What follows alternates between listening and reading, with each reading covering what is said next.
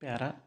Sometimes it seems that the more we know and the more we learn, the less remarkable we consider our learning and our knowledge to be.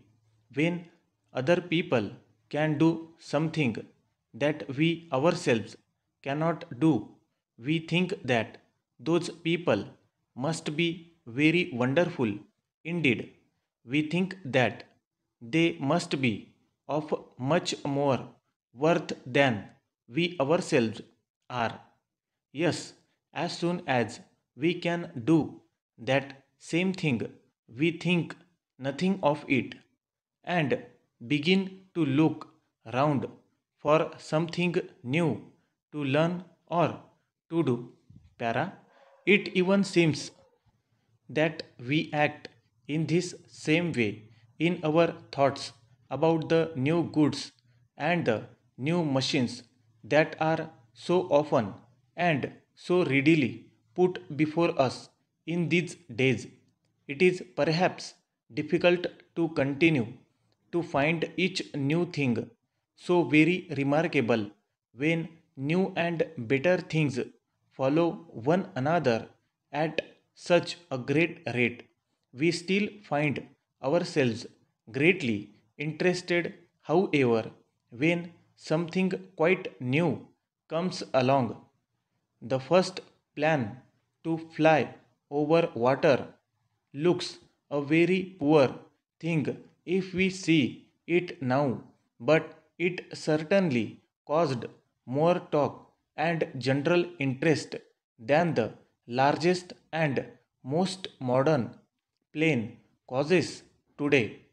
Let it have 4 engines or 8 engines or as many as the engineers wish. Planes are no longer new and they are hardly even news. The public expects its engineers and its men of science to bring out newer and larger and better planes. For what does the public pay taxes if not for such things? One might ask. Para. The first man made object to free itself from the earth's pull and to fly off to the outer distance may be worth several times in the newspaper.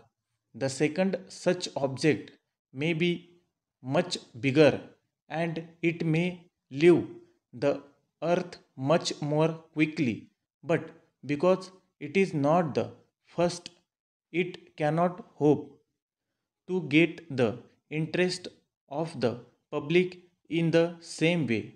Para. In those days, we have the most wonderful machines to do for us addition, division, and other sums. 1,000 sums in a second is nothing to such a machine. Quickly and still more quickly, the figures fly, but the public hardly cares. It is probable that there was much more interest 300 years ago in the first adding machine ever made. That first machine was made by a young man in the attempt to lessen the labors of his father, who was responsible for taxation and who worked long hours adding up figures.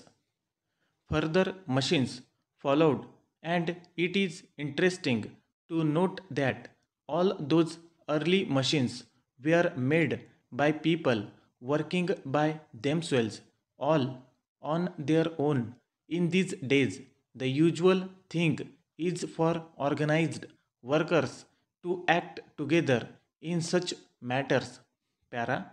The first machine could work only addition or take away sums, but in a few years a machine was made that could be used for division and that represented a more important step in the development of such machines. The quick development of this country during the machine age 100 or more years ago brought with it a growing demand for adding machines. Business and industrial growth took place side by side with the growth in the size of the banks and the increased use of the credit system. It was natural that the time soon came to most banks